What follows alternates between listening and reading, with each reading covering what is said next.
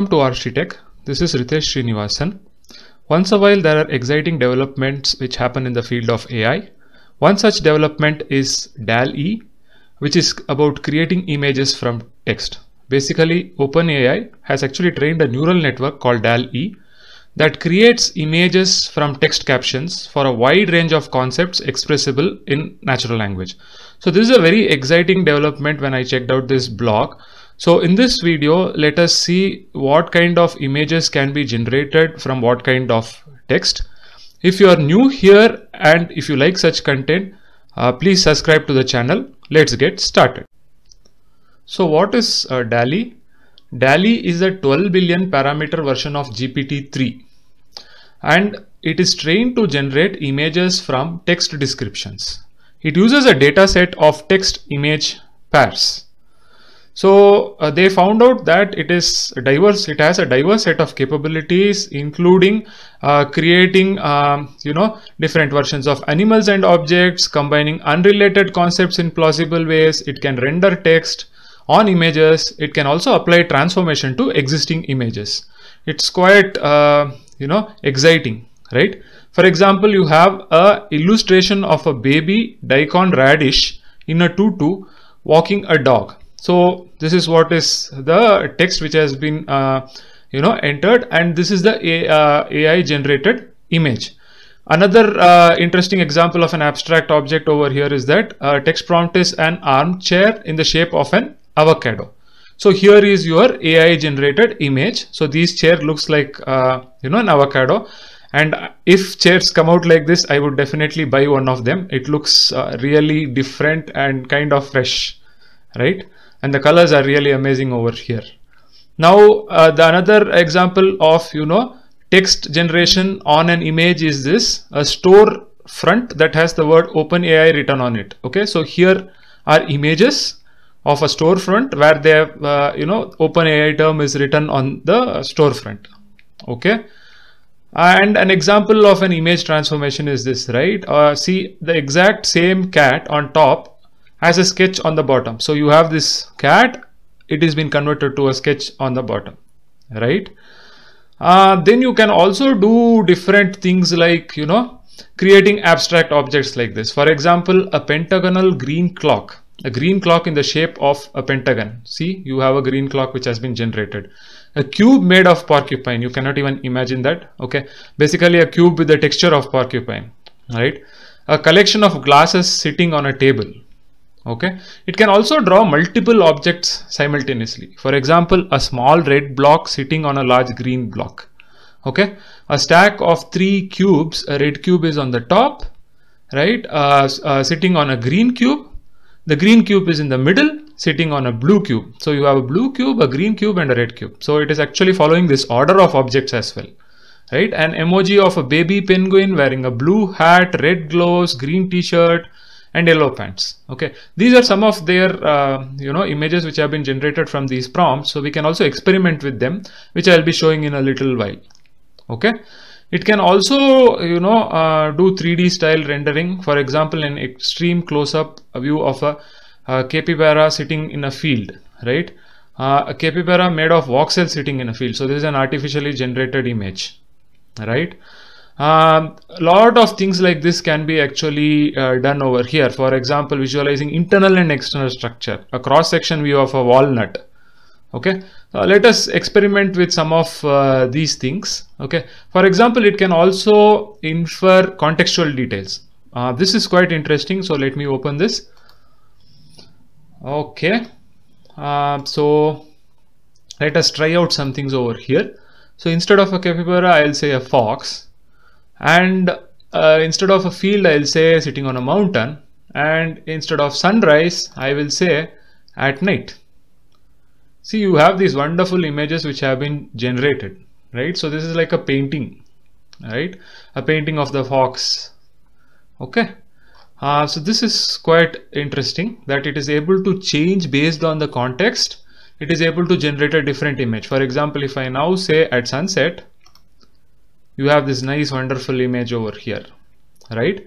And if I were to say in the morning, so this is actually very I'm quite amazed by the advancement done over here.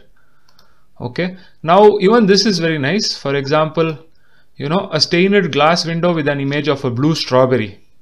So you have these abstract stained glass windows with blue strawberries. Some of the results are wrong over here, but then still it is doing a wonderful job. For example, if I want to change to broccoli, see, you have these broccoli shaped things which is being rendered over here. It could be a stained glass windows, or maybe we'll go for latte art. You see this image, it's actually a latte art, right? So these are artificially generated images. These are not natural images, and it does it in a very nice way, to put it. You know, it does it very nicely. I'm quite amazed by this thing. This is about the storefront. For example, a storefront that has the word instead of OpenAI. Let me put maybe clip. See, you have storefronts where this text has been generated, and you will see that sometimes maybe there are errors over here also. Okay, but it is done quite nicely. So it can actually generate abstract things like this, right? It can generate a painting, or say stained glass window, or objects.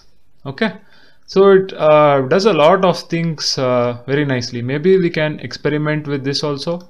Cross section view of the walnut. Instead of walnut, let's see what is there. Maybe an airplane. Yeah, it gives some kind of images inside the airplane, but not exactly. Or what if I give it as a brain? Probably it should, because yeah, you have lots of images. Okay, so this is about the internal structure of this thing. For example, this is about a macro photograph of a brain coral, a coral which looks like a brain. Maybe I will change it to butterfly wing. So it kind of generates a macro image of the butterfly wing. So this is quite what do you call amazing, and you know, it is done nicely over here. Okay, and with these kind of images, actually for you, if you are in need of some image, now you can just use this algorithm to generate images as per your imagination, right? So I can imagine something, and then it can get generated over here. Okay, now what I have shown are images. Basically, if given a caption, right, it generates these images, right? Now what they have done is that GPT-3 can be instructed to perform many kinds of tasks, from a description and a queue to generate the answer supplied in its prompt, right? So that was GPT-3 for text. So for example, here is the sentence, is the prompt, and then you have a phrase in English, right? And you say this needs to be translated into French. It does it, right? Similarly, they have extended the capacity over here. This capability is called as basically zero-shot reasoning, right? So in DALL-E also, they have extended this capability to the visual domain. GPT-3 was on the text domain, so this is on the visual domain. In the visual domain, they could do, you know, image-to-image translation task when prompted in the right way. For example, this two-panel image of the exact same cat on the top, a photo of the cat on the bottom, the cat with sunglasses. So let me select this cat. Okay, so you see over here, this is the original image. This is the image which has been generated on the bottom, right? Exact same cat with sunglasses.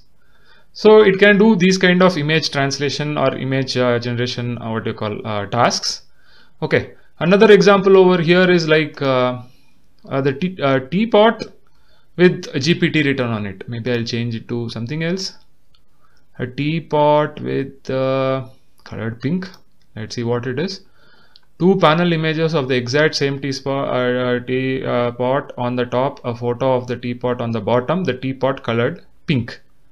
Let's take this teapot and let's see what happens. So you have this pink teapot which has been colored in the bottom, right? So this is some kind of an excellent work for image generation.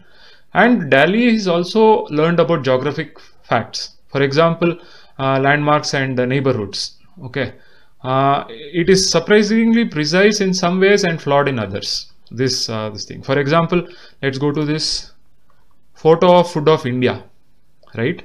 What if I change to China? Where is China? China should be here. Yeah, so you have these dim sums and the momos and stuff like that. So it is able to learn this geographical knowledge, right? And you have this landmarks also over here. For example, a photo of San Francisco's Golden Gate Bridge, and these are some visualizations of the sky. So for example, let me make blue sky over here. So you see this blue sky image which has been generated. And if I were to make it to this night sky, because I see a moon over there, may not be night but twilight or something, or is it a bird? I am not able to know if it is a bird or it is whether the moon or something like that.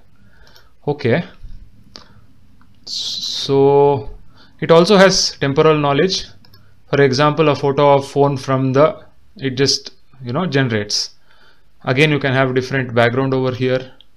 See, it generates this different background over here. Instead of phone, let me give television. Yeah, so all these varieties of television across what do you call, the different timelines. What if I give a magazine cover? Yeah, so you see magazine covers across years. So it also has temporal knowledge, right? So this is actually quite interesting, and it can also do things like I found this very interesting. If you're a designer or an architect and you want to visualize like how will I design this room, how will this room look like. Okay, for example, a living room with 2 white armchairs and a painting of the Colosseum, right? The painting is mounted above a modern fireplace. So you see this image, you see these images, these are so real to the description, right? So maybe the image prompt is this white background over here. So maybe I will change it to, instead of 2 white armchairs, I'll put it as 2 black. And instead of the Colosseum, I will put a cactus. And instead of a modern fireplace, I will put a coffee table. Let's see what happens. So you have actually black armchairs. Yes. You have a painting of the cactus. Yeah, some paintings over here. And you also have a coffee table over here, right, in some of the images. So it's actually able to draw these things or generate images. So this is quite nice feature. For example, again this one where there is a female mannequin dressed in a black. Instead of black, I'll go for white. Instead of leather jacket, I'll go for maybe turtleneck sweater. Yeah, and a gold pleated skirt. So it is amazingly generated this set of images, right? So this is quite interesting work, and it can also combine unrelated concepts. For example, a snail made of harp, a snail with the texture of harp. So you see these images. Maybe we can play around with this. Maybe an elephant. These are abstract concepts, unrelated abstract concepts, right? And it is able to still generate some images, right? So it can do animal illustrations. For example, let us go for this of a cat turtle chimera. The chimera is a hybrid this thing. So cat imitating a turtle, a cat made of turtle. So then you get images like this. So these are actually really very imaginative and very nicely done, right? So with this DALL-E, actually now you can generate variety of images. So this is very exciting development. So what does DALL-E make use of? It is also it is a transformer language model, but it receives both the text and image as a single stream of data containing up to 120 basically 1280 tokens, and then it is trained using maximum likelihood to generate all of the tokens one after the other. Okay, so this procedure allows DALL-E to not only generate an image from scratch, but also regenerate any rectangular region of an existing image that extends to the bottom right corner in a way that is consistent with the text prompt. So you can actually, in your text prompt, you can have 3 different parts. Based on that parts, you can actually have rectangular corners separately generated, right? So OpenAI has released this paper explaining DALL-E. Okay, how the model was trained and how it performs this Zeroshot text to image generation. They have also released the decoder part of the code over here. So maybe I will try this code if possible, and let me see what kind of images can be generated using this particular model. In this video, I have introduced to you what is DALL-E and what are its capabilities in terms of generating images from text captions. If you like the video, please press the like button. If you dislike the video, please provide me feedback on what needs to be improved. Please subscribe to the channel. See you in another exciting video. Bye for now.